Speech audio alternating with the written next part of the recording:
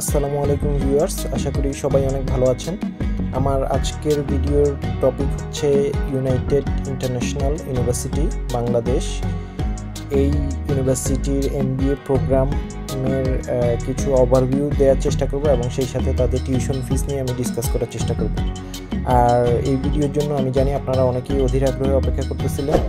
তো ভিডিওটাতে আমি মোটামুটি সব ধরনের ইনফরমেশন প্রোভাইড করার চেষ্টা করেছি এবং আমি একটু সময় নিয়েছি, কারণ হচ্ছে আমি তো আপনাদেরকে কোনো ভুল ইনফরমেশন দিতে চাই না, আমি আপনাদেরকে কোনো মিসগাইড করতে চাই না, তো সেই জন্য একটু সময় লেগেছে।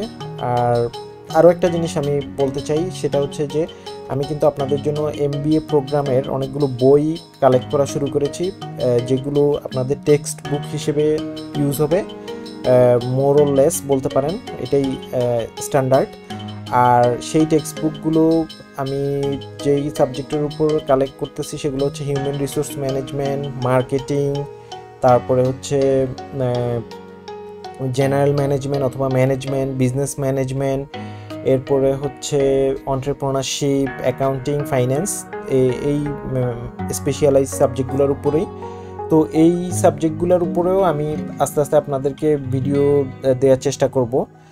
আর এই ভিডিওগুলা আপনারা অবশ্যই দেখবেন যদি আপনার ব্যাকগ্রাউন্ড সায়েন্স হয়ে থাকে অথবা আর্টস হয়ে থাকে, অর্থাৎ আপনার যদি বিজনেস ব্যাকগ্রাউন্ড না হয়ে থাকে, তাহলে এই ভিডিও আমি মনে করব অবশ্যই আপনার জন্য হেল্পফুল হবে। আমি বেসিক যে টার্মিনোলজিগুলো আছে সেগুলো নিয়ে ডিসকাস করব এখানে এই ভিডিওগুলোর মাধ্যমে। তো সেই জন্য আমার চ্যানেল অবশ্যই সাবস্ক্রাইব করবেন এবং পাশে থাকা বেল আইকনটি প্রেস করে দিবেন, তাহলে যখনই নতুন কোনো ভিডিও আমি আপলোড করব আপনারা নোটিফিকেশন পাবেন।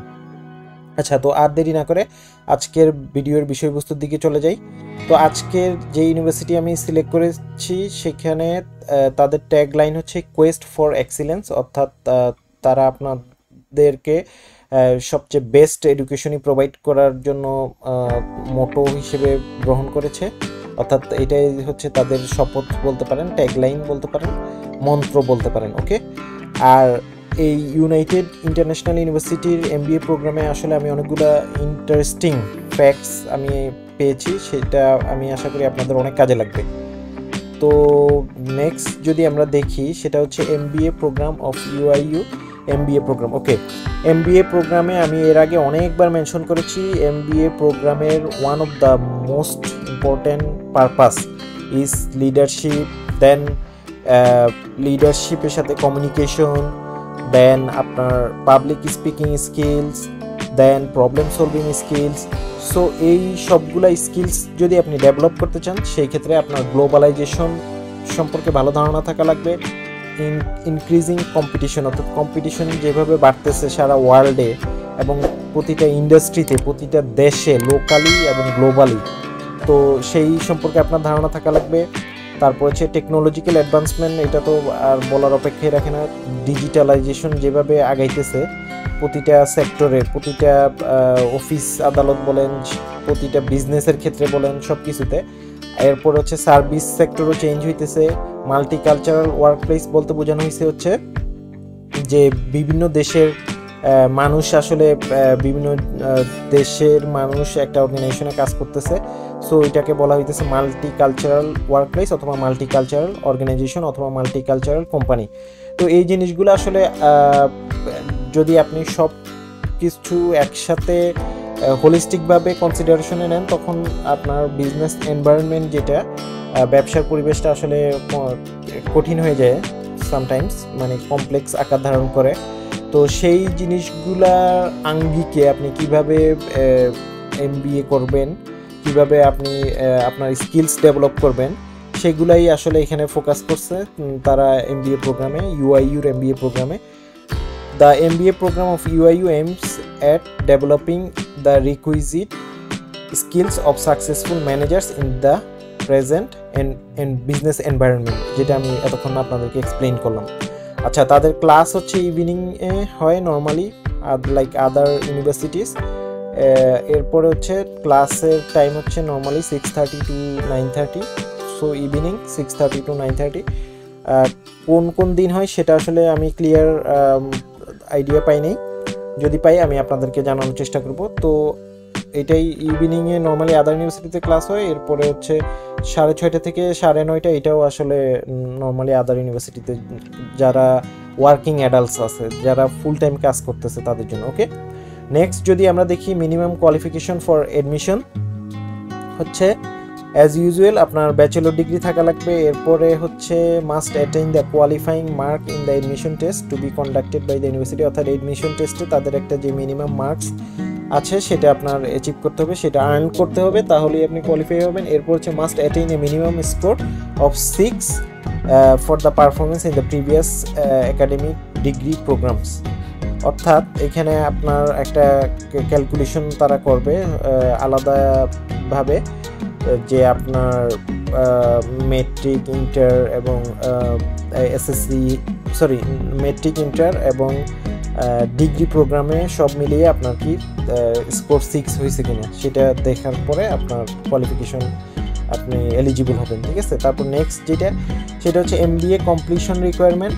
এমবিএ কমপ্লিট করার জন্য আপনার 60 credit hours as usual other university, most of the other ইউনিভার্সিটিসেও 60 credit hours, আর হচ্ছে 20টা কোর্স কমপ্লিট করা লাগবে, অর্থাৎ প্রতিটা কোর্সে 3 ক্রেডিট আওয়ার্স করে। তো এটাও আসলে আমি বলবো quite common, like other universities, quite standard. আর আরেকটা জিনিস হচ্ছে যে the residency requirement is 30 credit hours. এই জিনিসটা আমি ইন্টারেস্টিং পাইছি। এখানে কি একটা ফ্যাসিনেটিং ফ্যাক্ট, সেটা হচ্ছে যে আপনি চাইলে যা ফাউন্ডেশন কোর্সে আপনি ওয়েভার নিতে পারবেন, এক্সামশন নিতে পারবেন, তাহলে আপনার 60 ক্রেডিট আওয়ার্সের পরিবর্তে 30 ক্রেডিট আওয়ার্স কমপ্লিট করলেই আপনি তাদের এমবিএ ডিগ্রির সার্টিফিকেট পাবেন। আর এই 30 ক্রেডিট আওয়ার্স হচ্ছে আপনার কোর কোর্সের উপরে এবং কনসেন্ট্রেশন কোর্সের উপরে, ঠিক আছে। তো আপনার 60 ক্রেডিট আওয়ার্সের মধ্যে নর্মালি 30 ক্রেডিট আওয়ার্স হচ্ছে ফাউন্ডেশন কোর্সের উপরে। তো ফাউন্ডেশন কোর্সের আপনি যদি ওয়েবার পান তাহলে বাকি 30 ক্রেডিট আওয়ার্স কমপ্লিট করলে আপনি ইয়ে করতে পারবেন, এমবিএটা কমপ্লিট করতে পারবেন। তো এমবিএ এখানে আমি এজিউম করতেছি যে আপনারা ওয়েবার পাবেন না অথবা ওয়েবার নেবেন না, নর্মাল যেটা 60 ক্রেডিট আওয়ার্স সেটাই কমপ্লিট করবেন। কারণ হচ্ছে যে 30 ক্রেডিট আওয়ার্স আপনি যদি ওয়েবার পাইতে চান, আমি মনে করি না ওইটা অনেকটা ইজি হবে, কারণ হচ্ছে ওইটার জন্য আপনার প্রিভিয়াস মাস্টার্সের ইকুইভ্যালেন্ট ডিগ্রি থাকা লাগবে। এরপরে ওইটার সিলেবাস আমার মনে হয় 80% মিনিমাম ম্যাচ করা লাগবে যেই কোর্সে আপনি এক্সামশন নিতে চান। তো এইটা আসলে ইজি নাও হইতে পারে। তো সেই জন্য আমি এজিউম করতেছি যে আপনারা 60 ক্রেডিট আওয়ার্স কমপ্লিট করবেন।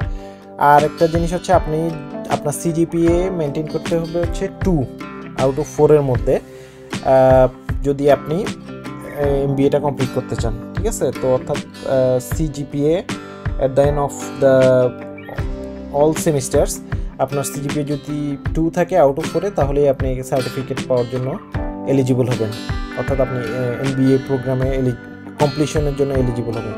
তো এটা হচ্ছে তাদের এমবিএ কমপ্লিশন রিকোয়ারমেন্ট। ওকে, দেন যদি আমরা দেখি যেটা আমি একটু আগে ডিসকাস করতেছিলাম যে course waiver and credit transfer, এখানে a student must have obtained at least a grade of B or equivalent in a similar course from any reputed institution for getting a course waiver. Course waiver is allowed only for the 10 foundation level courses, অর্থাৎ 10টা কোর্সে যদি পান 3 credit hours করে তাহলে 30 credit hours, 3 যদি আমরা 10 দিয়ে গুণ দেই তাহলে 30 ক্রেডিট আওয়ার্স হয়, এটা আপনারা ওয়েভার পাবেন। এরপর হচ্ছে however for MBA in professional accounting students partly or fully qualified by professional accounting bodies that are members of the International Federation of Accountants may be allowed waiver or credit transfer for the core courses and concentration area courses subject to approval of the course equivalent committee of SOBE অর্থাৎ school of business and economics, ঠিক আছে। এটা হচ্ছে এই স্কুলের আন্ডারে আপনারা MBA complete করবেন।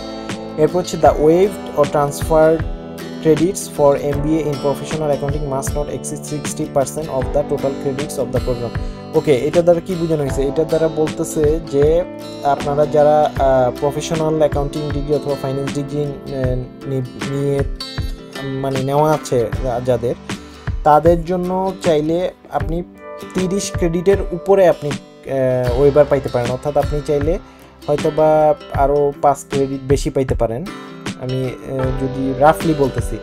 অর্থাৎ আপনার যদি ICMAB অথবা ICAB, সিমা, তারপরে হচ্ছে কি ICMA অথবা CA চার্টার অ্যাকাউন্ট, এগুলো যদি করা থাকে, তো সেই ক্ষেত্রে ওগুলার মাধ্যমে আপনি যদি তাদের সিলেবাস যদি ম্যাচ করে, তাহলে আপনি ওই সাবজেক্টগুলোতেও আপনি ওয়েবার পাবেন। সো এটা মনে হয় না এতটা ইজি হবে, ঠিক আছে? কারণ হচ্ছে এটা খুব কম সংখ্যক লোকই আসলে এই প্রফেশনাল অ্যাকাউন্টিং সার্টিফিকেটগুলো নিতে পারে, ঠিক আছে? So I don't think it's gonna be very easy, it might be quite challenging. আচ্ছা, a student can retake A course if he or she achieved below A grade in the course। অর্থাৎ আপনি যদি A এর নিচে পান তাহলে আপনি retake নিতে পারবেন, আইদার আপনি পাস করার জন্য অথবা আপনার CGPA ইমপ্রুভ করার জন্য। সো এটা ডিপেন্ড করে। এরপরে হচ্ছে ক্লাস অ্যাটেন্ডেন্স রিকোয়ারমেন্ট হচ্ছে 80% অ্যাটেন্ডেন্স আপনার থাকা উচিত। এটাও নর্মাল, আদার যেগুলো ভালো ভালো ইউনিভার্সিটি আছে তারাও রিকমেন্ড করে হচ্ছে minimum 80% attendance. So not a big deal. দেন হচ্ছে course drop or withdrawal. A student can withdraw himself or herself from a course within 1 week after the beginning of try semester with full refund. 1 weekের মধ্যে যদি আপনি withdraw করেন তাহলে আপনি ফুল refund পাবেন, but 1 week যদি পার হয়ে যায় আপনার এডমিশন নেওয়ার পর, তাহলে আপনার কোনো ফুল রিফান্ড পাবেন না। No withdrawal is allowed after 8 weeks from the beginning of the try semester. অর্থাৎ 8 সপ্তাহ যদি পার হয়ে যায় ক্লাস শুরু হওয়ার, তাহলে আপনারা কোনো ধরনের টাকা তুলতে পারবেন না, কোনো ধরনের টাকা ফেরত পাবেন না। So please take note. And it indicates what? It indicates, এটার দ্বারা বোঝা যায় যে আপনার আসলে অনেক কেয়ারফুল হইতে হবে ভর্তি হওয়ার আগে। কারণ হচ্ছে আপনি যদি হুজুগে হুট করে ভর্তি হয়ে যান তাহলে কিন্তু হইল না যে আপনার বন্ধু বান্ধবী তারা ভর্তি হয়েছে আপনিও ভর্তি হলেন না। আপনার প্রপার অ্যানালিসিস করে তারপর ভর্তি হতে হবে। আসলে এই কোর্সে যে কন্টেন্টগুলো আপনাদেরকে শেখানো হবে, এটা আদৌ আপনার জন্য ক্যারিয়ার লাইফে অথবা আপনার ফিউচারে ইভেন একাডেমিক লাইফেও কোনো কাজে লাগবে কি লাগবে না, ঠিক আছে? সো এগুলো সব কনসিডারেশনে নিয়ে ফাইনাল ডিসিশন নিয়ে তারপরে আপনি ভর্তি হবেন, ঠিক আছে? এরপরে হচ্ছে কারেন্ট প্রোগ্রাম স্ট্রাকচার। প্রোগ্রাম স্ট্রাকচারে এখানে অ্যাজ আই সেড আর্লিয়ার, আপনার ফাউন্ডেশন কোর্সে 10টা কোর্স কমপ্লিট করতে হবে, তাহলে 30 ক্রেডিটস আওয়ার্স, অর্থাৎ 10কে 3 দিয়ে গুণ দিলে নর্মালি প্রতিটা কোর্সের 3 ক্রেডিট আওয়ার্স, এটা আমরা সবাই জানি। এরপর হচ্ছে ফিক্সড কোর কোর্সেস করা লাগবে হচ্ছে 3টা, তাহলে আপনার ওইখানে হচ্ছে টোটাল 9 ক্রেডিট আওয়ার্স লাগবে। এরপরে ফ্লেক্সিবল কোর কোর্সেস হচ্ছে বলতে পারেন এটা ইলেকটিভ, এখানে আপনাকে চুজ করতে হবে।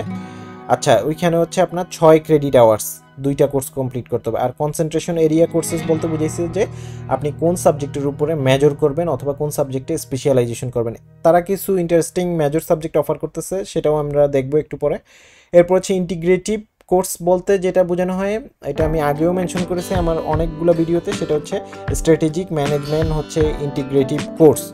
স্ট্র্যাটেজিক ম্যানেজমেন্ট ছাড়া আমি মনে করি না আপনি পৃথিবীর কোথাও গিয়ে MBA কমপ্লিট করতে পারবেন। সো স্ট্র্যাটেজিক ম্যানেজমেন্ট নিয়ে আমি ভিডিও কন্টেন্ট তৈরি করতেছি, আপনারা আমার চ্যানেল সাবস্ক্রাইব করলে আমি অবশ্যই আপনাদেরকে ভালো কিছু উপহার দেওয়ার চেষ্টা করব। আর স্ট্র্যাটেজিক ম্যানেজমেন্ট জিনিসটা কিন্তু অনেক কমপ্লেক্স হতে পারে, যাদের ব্যাকগ্রাউন্ড বিজনেস না অথবা BBA না, তারা কিন্তু স্ট্র্যাটেজিক ম্যানেজমেন্ট নিয়ে অনেক ক্ষেত্রে হিমশিম খাবেন। যদি আপনি ভালো কোনো জায়গা থেকে MBA করতে যান, সেই ক্ষেত্রে আপনাকে কেস স্টাডিজ সলভ করতে হতে পারে। আর কেস স্টাডিজের মধ্যে স্ট্র্যাটেজিক ম্যানেজমেন্ট ঘুরে ফিরে ডিরেক্টলি ইনডিরেক্টলি আসেই। সো স্ট্র্যাটেজিক ম্যানেজমেন্টের কোনো অল্টারনেটিভ নাই। আর স্ট্র্যাটেজিক ম্যানেজমেন্টের মধ্যে অনেকগুলা থিওরি অ্যাপ্লাই করা হয়, অনেকগুলা কনসেপ্ট অ্যাপ্লাই করা হয়, অনেকগুলা অ্যানালিটিক্যাল ফ্রেমওয়ার্ক আছে। তো সেগুলো আমি পর্যায়ক্রমে আপনাদেরকে দেওয়ার চেষ্টা করব, বাট আপনারা আমাকে ফলো করতে হবে, অর্থাৎ আমার সাথে থাকতে হবে, না তা না হলে তো সম্ভব না। তো যাই হোক, আচ্ছা কয়েকটা এক্সাম্পল, যেমন ধরেন আপনারা, আমি জাস্ট সিম্পল এক্সাম্পল দিতে চাই। যেমন ধরেন পোর্টারস 5 ফোর্সেস এর যে থিওরি, এটা ইম্পর্টেন্ট। তারপরে আছে হচ্ছে SWOT অ্যানালাইসিস, পেস্ট অ্যানালাইসিস, এগুলা কিন্তু সব স্ট্র্যাটেজিক ম্যানেজমেন্টের আন্ডারে পড়ে। সো এগুলা হচ্ছে বেসিক থিওরি আমি বলবো, বাট এগুলো নিয়ে আমি ডিসকাস করবো ইনশাল্লাহ অন্যান্য ভিডিওতে, আপনার সাথে থাকলেই হবে। এরপরে হচ্ছে নেক্সট যেটা টিচিং মেথড, সেটা হচ্ছে যে the teaching method for the MBA programme is a specialised one.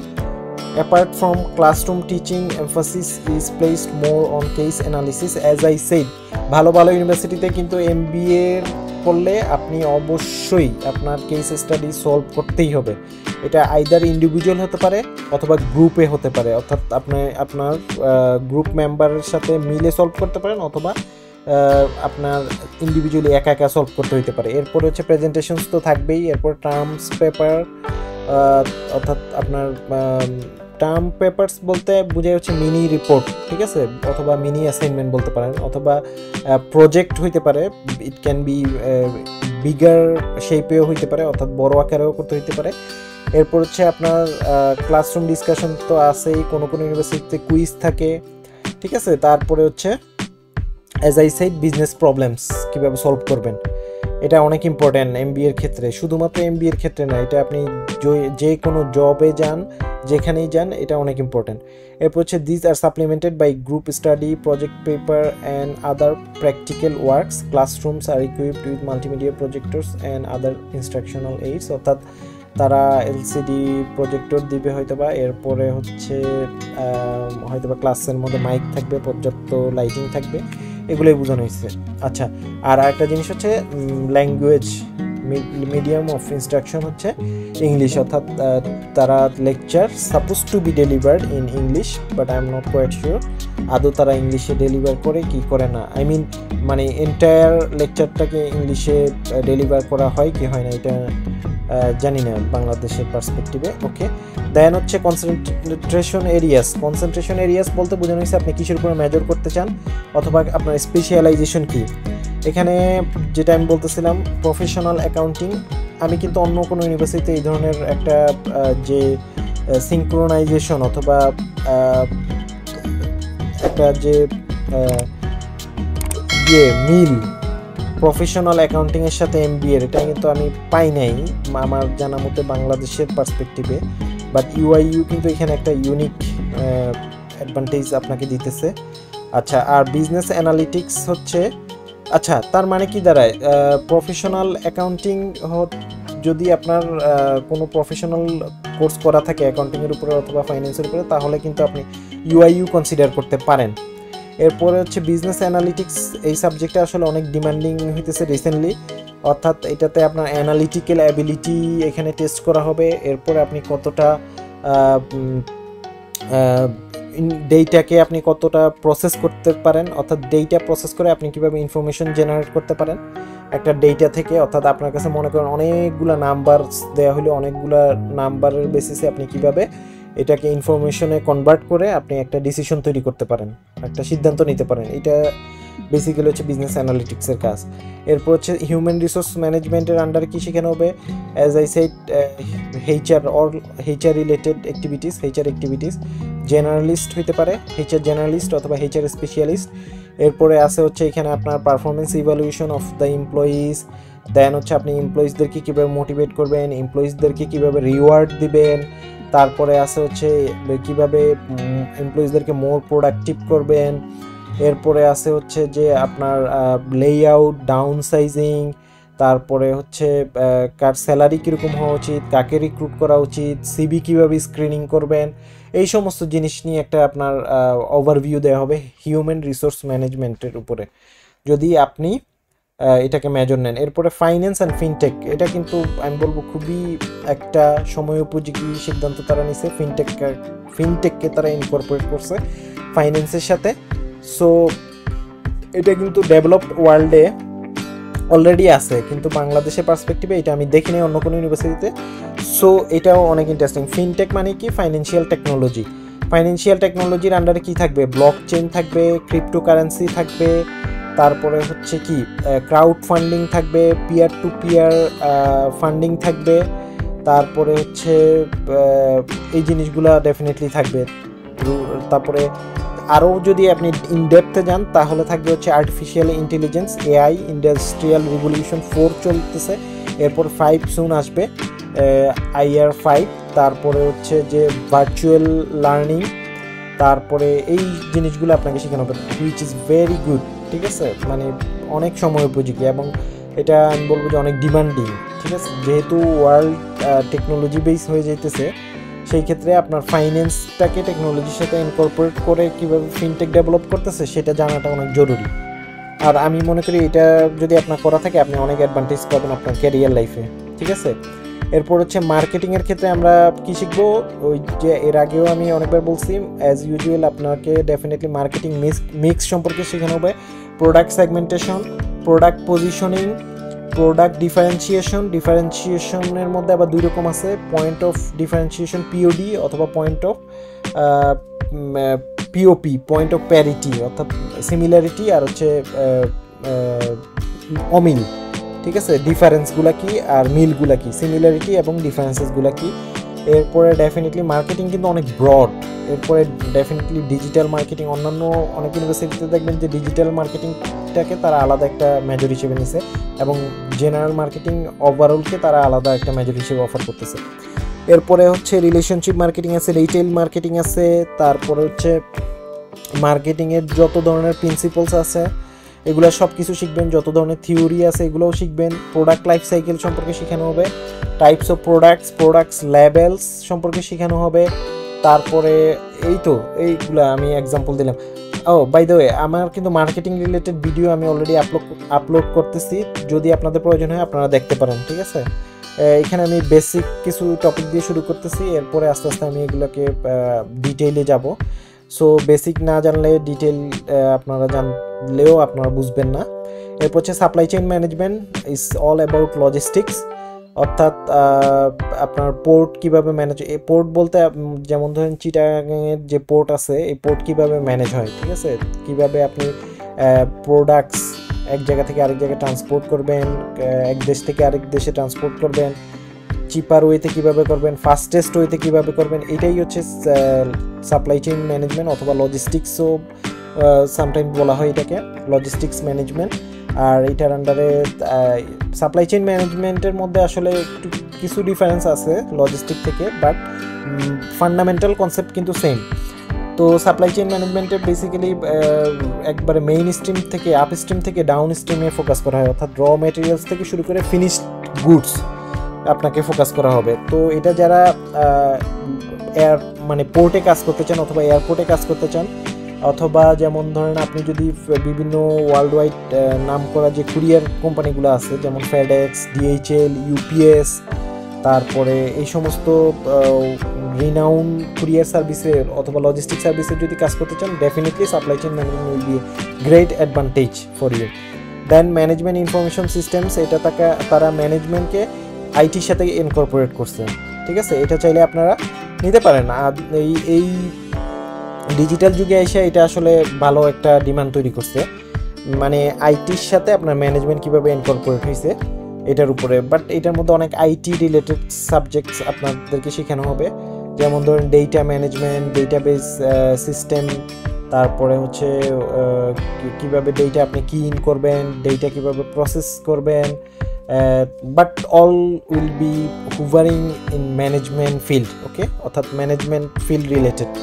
এরপর হচ্ছে অ্যাপারেল ম্যানেজমেন্ট, নাম দেখে বোঝা যাইতেছে এটা হচ্ছে related to garments, related to merchandising, related to কি BGMEA, ওকে, অর্থাৎ বাংলাদেশের যে গার্মেন্টস অ্যান্ড মার্চেন্ডাইজিং যেই ইউনিভার্সিটি আছে BUFT, ওইখানে এটা আসলে আমি মনে করি ওইখান থেকে করলে মোর ভ্যালুয়েবল হবে, ঠিক আছে। বাট তার মানে এই না যে এখান থেকে করলে এটার কোনো ভ্যালু থাকবে না, এখান থেকেও করতে পারেন, বাট যে কোনো জিনিসের জন্য আসলে একটা পার্টিকুলার জায়গা থাকে, ঠিক আছে, পার্টিকুলার একটা যে কোনো একটা ইউনিভার্সিটি পার্টিকুলার একটা কিছুতে স্পেশালাইজ থাকে, যেমন বিজিএমই এর আন্ডারে যে ইউনিভার্সিটি বিইউএফটি তারা তাদের স্পেশালাইজেশন হচ্ছে কি, তাদের স্পেশালাইজেশন হচ্ছে এই মার্চেন্ডাইজিং, গার্মেন্টস, তারপরে টেক্সটাইল, তারপরে এই তো অ্যাপারেল, এই জিনিসগুলো নিয়ে। So but still you can consider UIU. Then bank management থেকে বোঝাই যাইতেছে কিভাবে ব্যাংকিং, তারপরে ফাইন্যান্সিয়াল ইনস্টিটিউশনগুলো কিভাবে অপারেট করে, রান করে, এগুলো নিয়ে ডিসকাস করা হবে। তো it's related with finance, but it will be different, okay, not completely related with finance, but there are similarities with finance subjects for bank management. তো এটা যাদের ফোকাস অথবা যারা বেসিক্যালি অলরেডি ব্যাংকে কাজ করতেছেন তাদের জন্য এটা মোর রেলেভেন্ট। আপনি যদি অলরেডি কোনো একটা প্রাইভেট ব্যাংকে কাজ করে থাকেন, ইভেন পাবলিক ব্যাংকেও, সেক্ষেত্রে আপনার জন্য এটা অনেক বেনিফিশিয়াল হবে। এরপর হচ্ছে ক্যাপিটাল মার্কেট ইনভেস্টমেন্ট বলতে বোঝানো হচ্ছে স্টক মার্কেট, যেটা বাংলাদেশের যে স্টক মার্কেট আছে, ঢাকা ডিএসসি, সিএসসি, এটা হচ্ছে তাদের জন্য। আপনি কিভাবে স্টকসে ইনভেস্ট করবেন, ইকুইটিতে কিভাবে ইনভেস্ট করবেন, এই সম্পর্কে একটা ওভারভিউ আপনাকে দেওয়া হবে, ঠিক আছে। মাইক্রো ফাইন্যান্সের জন্য আপনারা অবশ্যই জানেন যে ডক্টর ইউনুস নোবেল প্রাইজ উনি পেয়েছেন পিসের উপরে, শান্তির উপরে। সো মাইক্রো ফাইন্যান্সে আসলে গ্রামীণ ফোন এবং ডক্টর ইউনুসের অনেক ভূমিকা আছে। আর মাইক্রো ফাইন্যান্স অথবা মাইক্রো ক্রেডিট যেটা, সেটা আপনাদেরকে বাংলাদেশের পার্সপেক্টিভ এটা মোটামুটি ভালোই ডিমান্ডিং, ভালোই সুইটেবল, তো করতে পারেন। এরপর হচ্ছে অপারেশনস ম্যানেজমেন্টে হচ্ছে বেসিক্যালি আমি বলবো এটা মোটামুটি একটা বিজনেস কীভাবে অপারেট করা হয়, বিজনেসের যে বেসিক কম বেশি বিজনেস ম্যানেজমেন্টের সাথে রিলেটেড।